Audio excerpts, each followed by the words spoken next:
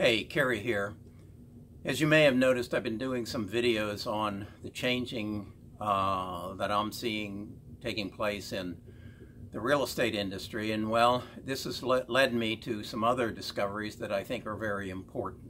I'm a retired financial advisor. I retired in 2005, and about 2009 I was watching the markets and I realized that the telecommunication industry was going through a major change. We were moving from 3G to 4G telecommunications. And now we're moving from 4G to 5G. I want to share with you what happened when we moved from 3G to 4G, what I recognized, and how I made most of the money I have today. So I'm going to do that right after this. This video is going to probably give you the best investment advice that you will get in your lifetime.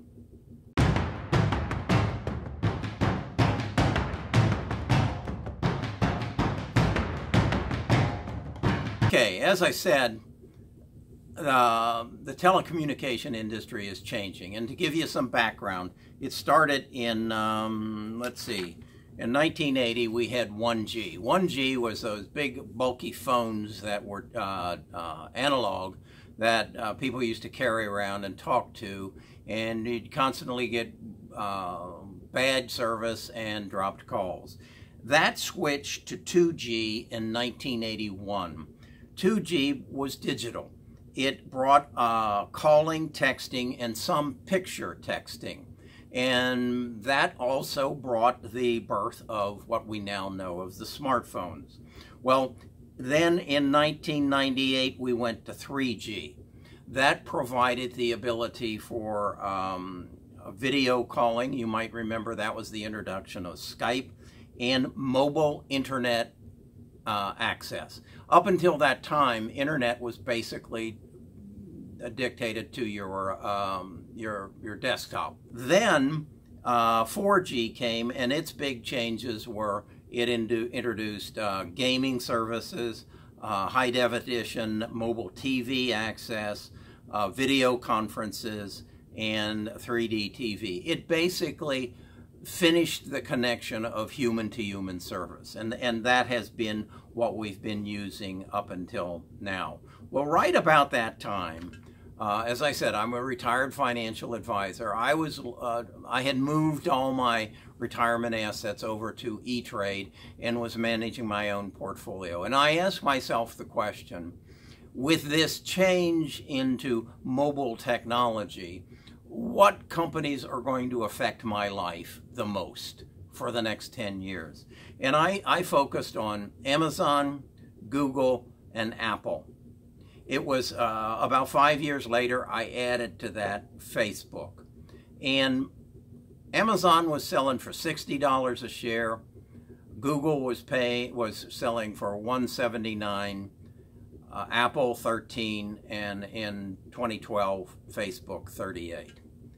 This is what they're selling for now. So you can see that I just held on to them because they were changing the way I lived. So that's how I'm able to do what I want to do now, okay? So I'm looking at this and I'm saying, I think we're going to see the same investment opportunity, because this 5G is expanding it from human to human to the Internet of Things. We all have a number of things, so you multiply that subsequently, and it's a 20x. When we bring the Internet of Things on, the data we collect now goes 20x from where it is today. It's estimated that by 2035 we will be selling an additional $12.3 trillion worth of goods and services over the internet. That between now and 2035 we will create 22 million new jobs. That's pretty astronomical. Got to have the right education, but that's what's going to happen.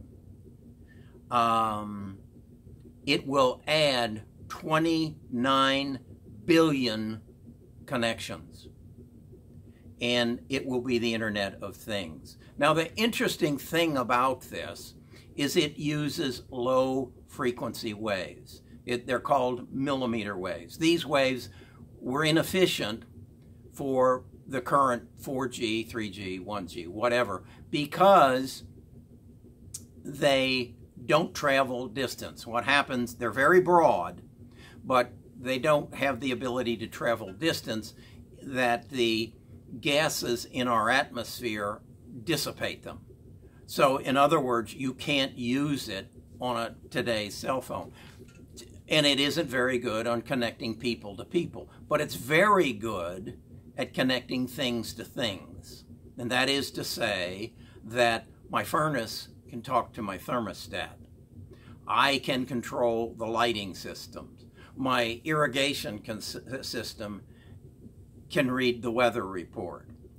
An elevator can send data in a large building to a hub where it's digested, and then it's compared to 5 million other elevators around the world, and now we have the ability to predict what is going to happen to that elevator before it happens.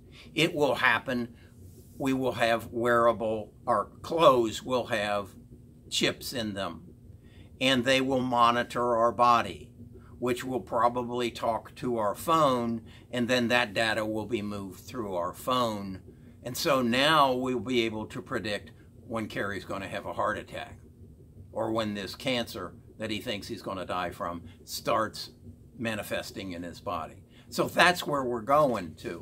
Now, then my research said, okay, then who are going to be the big winners in this? Who has positioned themselves, just as Google had positioned themselves, and Apple and Amazon for 4G, who has positioned themselves for 5G? I came up with 3 names. The first one is Verizon. And what my research has told me is nobody wanted these millimeter waves for years because they had limited functionality. So my research shows me that Verizon bought a company by the name of Straight Path for $3.1 billion in 2017. These are the people who controlled the licenses for the majority of the millimeter waves in the United States.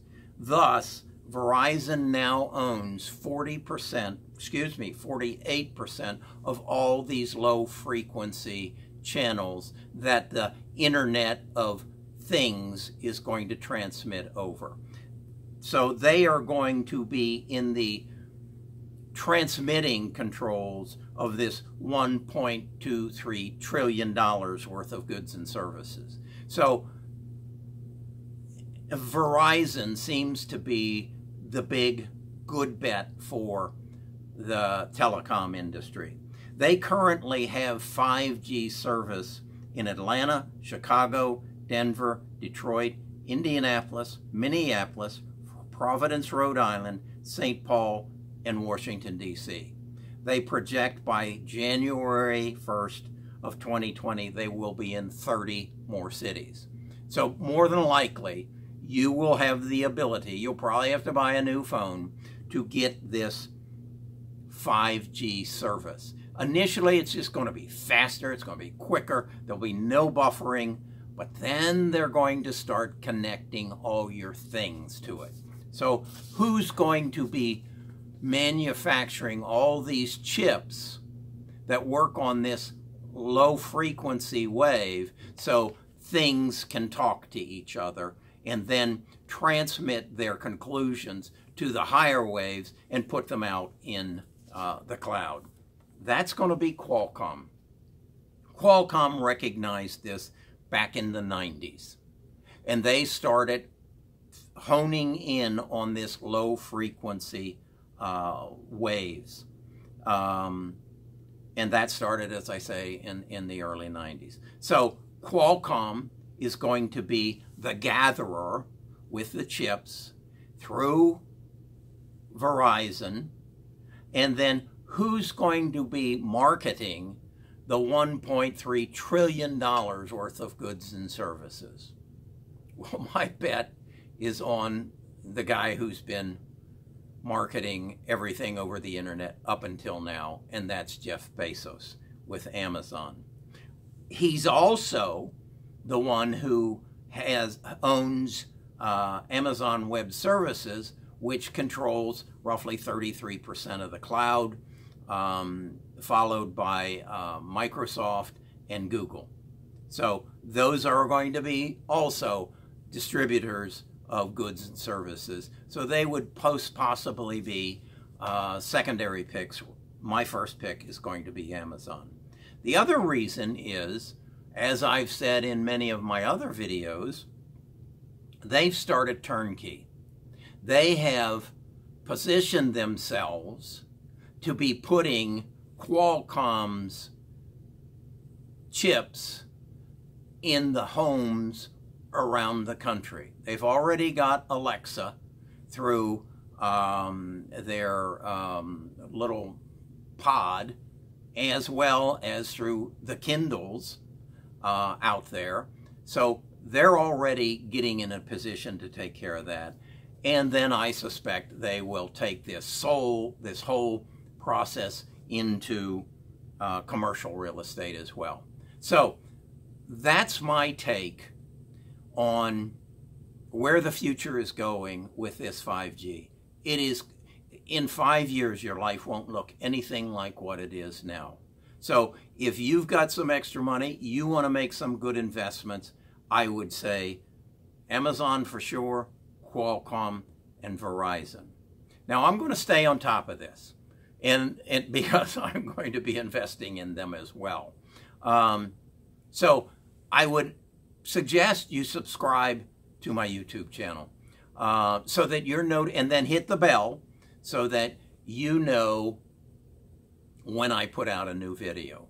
Also, like the video. That gives me a better rating with YouTube, gives me higher coverage, and I build my channel. And that's one of the things that's important to me. So if it's important to you that I research this and give you good information, help me out and like, subscribe, and ding the bell. Okay, this is exciting. Again, think about this. In 2009, when I bought Amazon at $60 a share, it's now worth $1,816. That's a 30x improvement.